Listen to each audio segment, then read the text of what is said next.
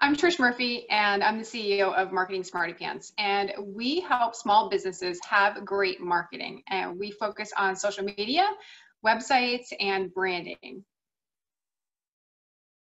I originally decided to participate in the CEO Mindset class because I was at a point in my business where I was like, listen, it's just time to grow this thing and have a real stinking business. And I knew there was things about being a CEO and a business owner that I didn't know. So I was smart enough to know that there was plenty of stuff I didn't know, and I could either spin my wheels with trial and error and probably fail, learn a lot, or we could fast forward through all of that stuff and, bring in a coach, go talk to an expert, somebody who's already been there, done that, and have them help me through the process. I learned once again, kind of a solid foundation that absolutely every small business needs marketing help. And I consistently undervalue myself, and that, what the skill set I bring to the table is pretty significant, and it's time to start acting like that. I know a lot of people go back to the brain dump, which, I call free writing, and that's something I had done in the past on a fairly regular basis or sporadically, but using that every day has really helped me just kind of clear the clutter in my head. And another aha moment is that I really need to have a big picture perspective on a consistent basis, not once a day, not in the morning, but everything that I do in my business needs to have that big picture perspective. Imminently hiring somebody wasn't necessarily at the top of my list. I knew in my head at some point I was, I can't do all of this by myself. That's not a business, that's a job. So I instinctively understood that, but going through the class, it really helped me, realize I'm really stunting my growth by not doing it sooner rather than later. And now I have 2 people that I've hired.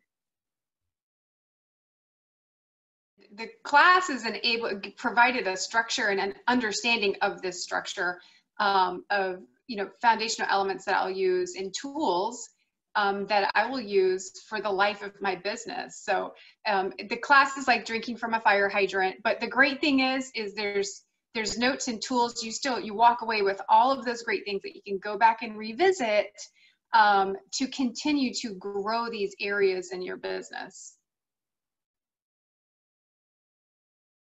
I have more time to focus on the things that really bring in money. And through the process, I've allocated time to clean up my processes.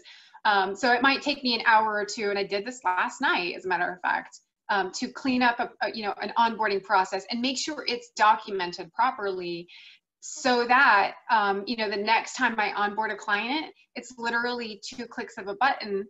When I get to one stage, it's 2 clicks of a button, whereas before it would have been 15 minutes. So I spent a couple of hours last night taking something that would have taken 15 minutes down to 2 minutes. So how much time is that going to save me going forward?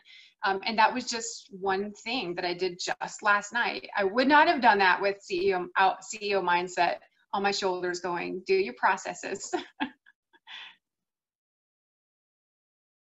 Absolutely, hands down, more potential clients, so much so that I have to make sure that I'm not chasing all of the little potentials, right? So that I'm evaluating a couple of really smart new areas that I can go after clients. I know that I had limiting mindset factors. I still have them, but I am aware of them, right? So I went in knowing I needed to grow my business, knowing there was things about it that I didn't know. One of the things that was illuminated to me is that I do still have self-limiting, mindsets and perspectives that aren't entirely accurate. They're just my own belief systems, and they're wrong. So I'm aware of them, and I need to get rid of them in order to grow my business.